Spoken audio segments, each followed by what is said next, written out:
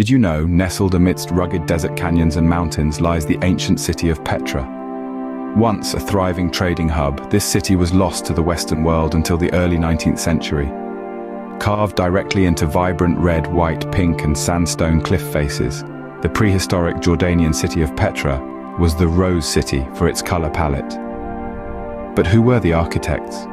The Nabateans, an industrious Arab people who settled here more than 2,000 years ago. The city's most elaborate ruin, the Al-Khazna, appears to be a grandeur treasury.